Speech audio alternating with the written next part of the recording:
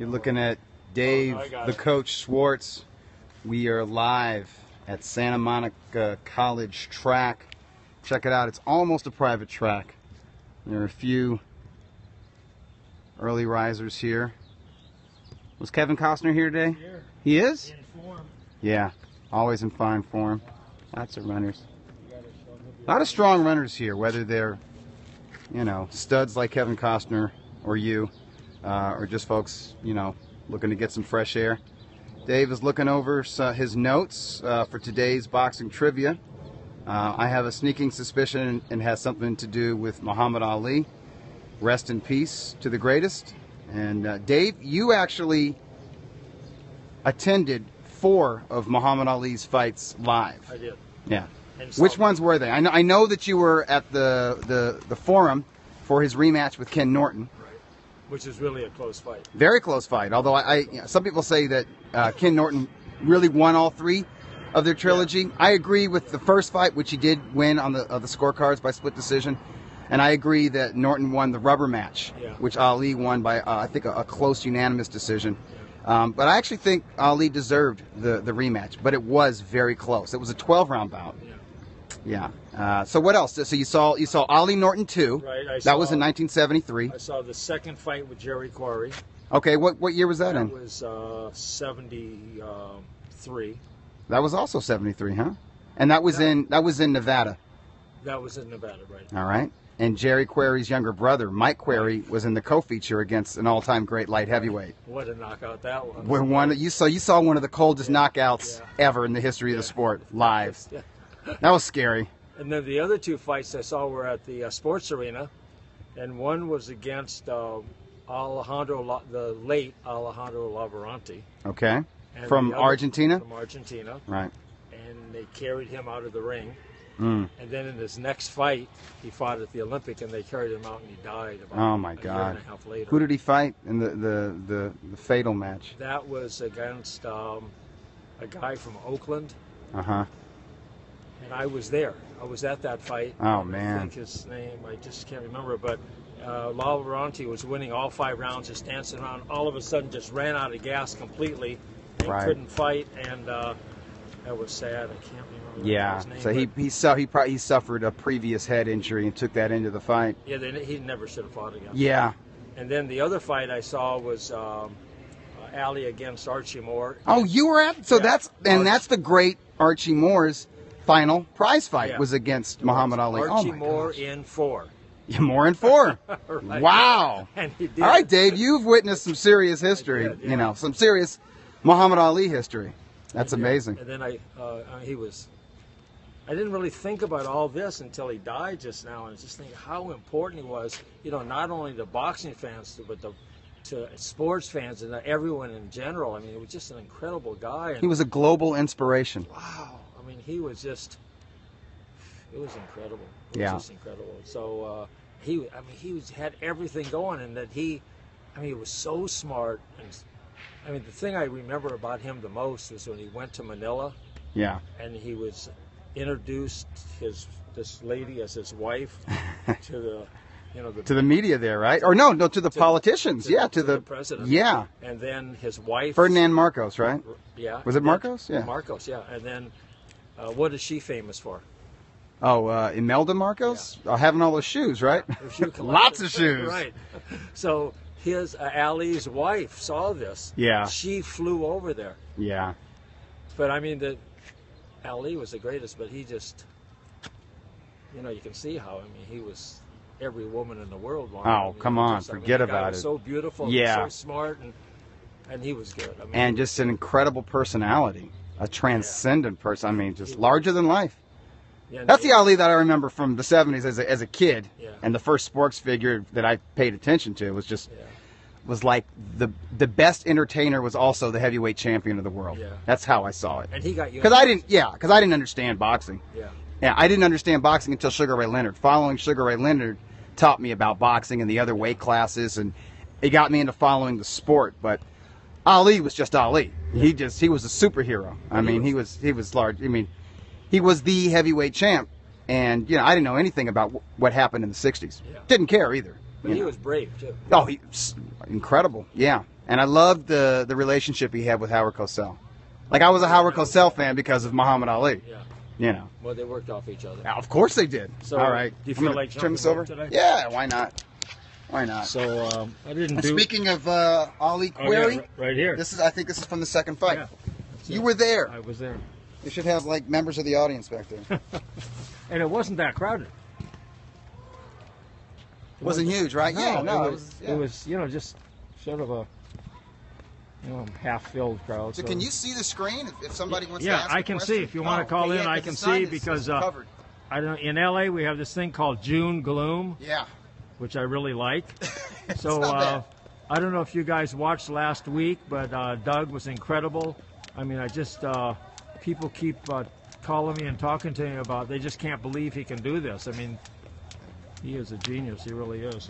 So I didn't really do my homework properly on the questions, but I'm just going to ask you a few questions about Ali. So tell me, who was his first pro fight?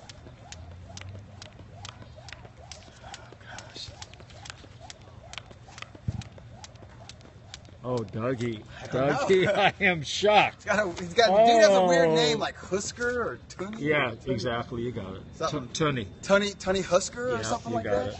Yeah. Well, wait. Nobody thinks about that. How does that happen that comes into your brain like that? I don't know. I've seen it. I've seen the name. I know it's kind of a they're gonna have funny to do, name. They're going to have to do my rope skipping game is off. It's been a emotionally draining weekend.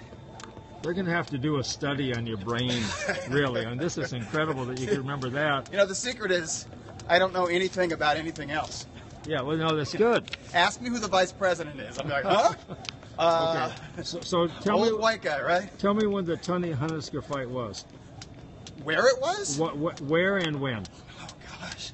Was it in Louisville? And was it when? It would have been either 1960 or 61. Yeah, 60. Yeah, because the end of 60. Right off of the end of 60 because it was right off of the Rome Olympics. And I'm going to guess it was his hometown. I'm going to guess it was Louisville. Yeah. And was it a decision? Yeah. 6 rounds? I don't know how many rounds, but it was a decision. And then he went on his KO thing. So yeah. Okay, and what was his... And he was a little guy. I mean, he wasn't a big heavyweight. No, he was like a light heavyweight almost. Yeah, he was, Yeah. So when was his last fight?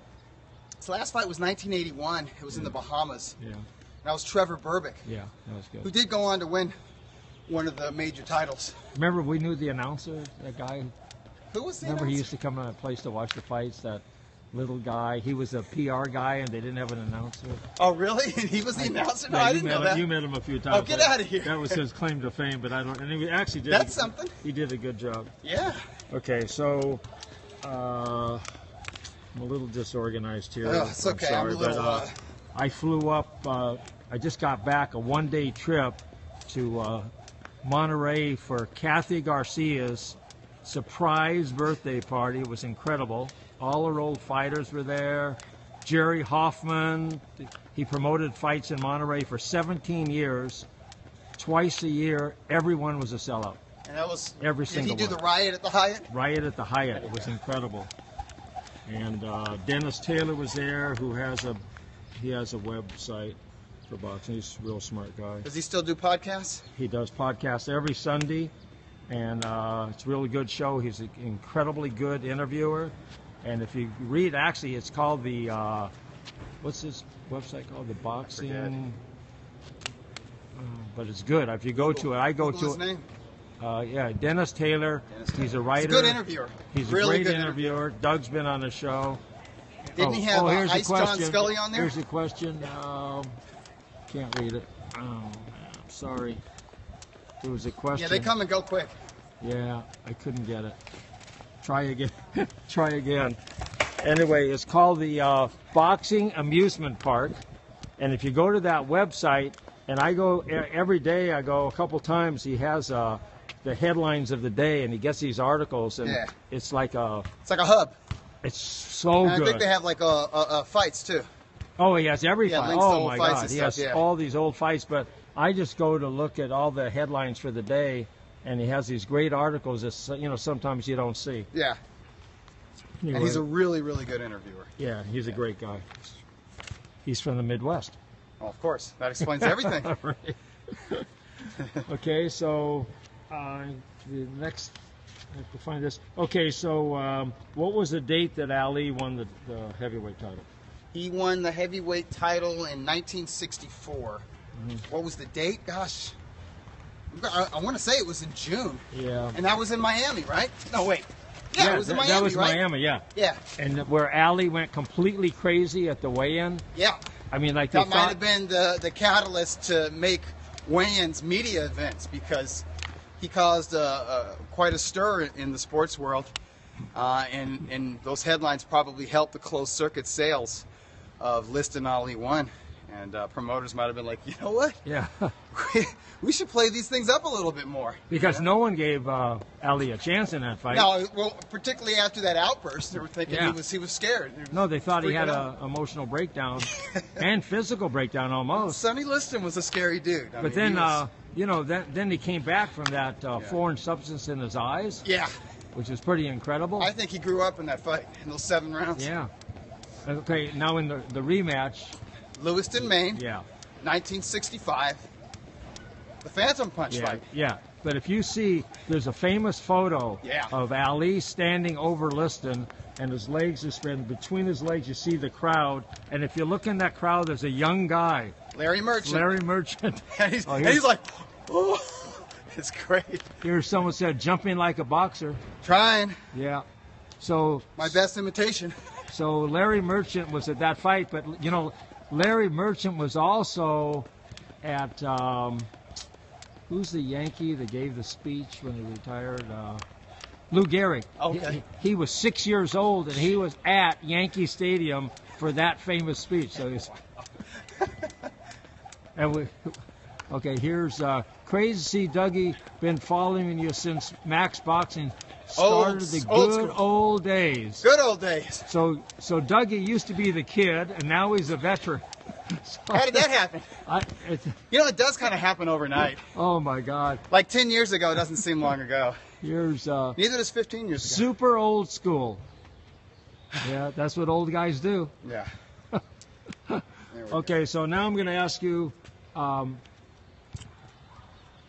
what were the last 3 fights that Ali had before he couldn't fight? And then take off those years. The last 3 fights he had before the exile? Yeah. Well, the last one was Zora Foley. Yeah, which he looked great. He did. Yeah, he was incredible. sensational. That was Madison Square Garden, and that was 1967. Huh? 1967? Yeah. Anyway. And prior to 67, gosh, it might have been George Chavallo. Oh. Up in Toronto. Can you hold this for 1 second, Dougie, please? I'm going to tell you, I have it right here. Coach has got to check his notes. I know he fought Charlie Powell right after he knocked out Archie Moore. Yeah, but that was on his way up. That was before he had the title. So his last 3 up. fights would have been title fights. I know the last one before the exile was Zora Foley. And prior to that, it might have been like, I can't remember. I think maybe Chavallo was in 66. Ernie Terrell, maybe? Yeah, Ernie Terrell was one of them for sure. Okay. Yeah. Okay, here it was. So I got 2 out of 3. I got Zora Foley and Ernie Terrell. The other one's easy. Oh, wait, no. And Terrell, was Terrell the octopus? No. Zora Foley, Ernie Terrell. Oh, Cleveland Williams. Okay, Cleveland Big Cat Williams, who he annihilated. Really good, and some people say, oh, who does Canelo fight next? I don't know. Yeah. Hey, dude, this is Jace Ben 84. There's rumors that they're looking at the WBO title holder from the UK, Liam Smith, but I've been told, Steve Kim said during the LA Fight Club Ring TV live stream on Friday that he spoke to Tom Loeffler, and Loeffler says the folks from Golden Boy have called him. They have talked to him. Loeffler is he's in Ukraine right now. Obviously, there's some Klitschko business.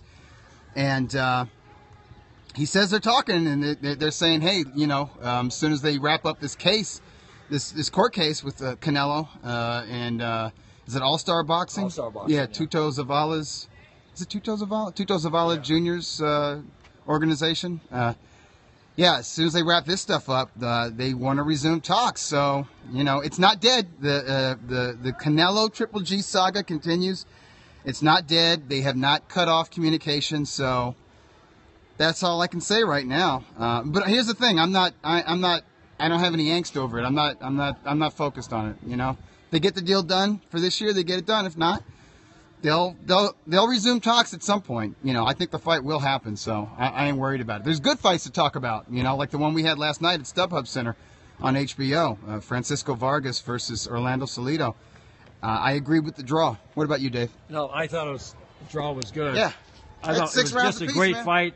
And if I had to give it to one guy, I'd give it to Salido. Well, he finished stronger. I thought he won rounds 11 and 12.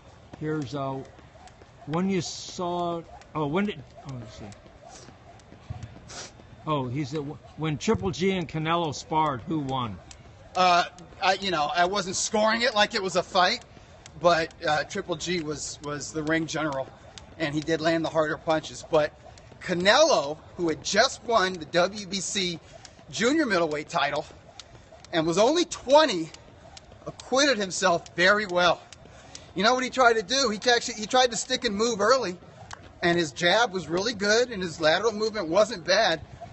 But Triple G just timed him, got him with some right hands, and then got him with a left hook. I think after the second round, at the end of the second round, that rocked Canelo.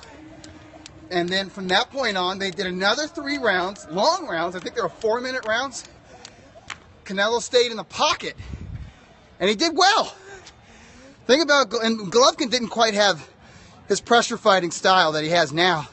He was more in and out, kind of more of a European. He reminded me of Kostya Tszyu, watching him at that time, because his really good power punch, it wasn't his left, it was a straight right.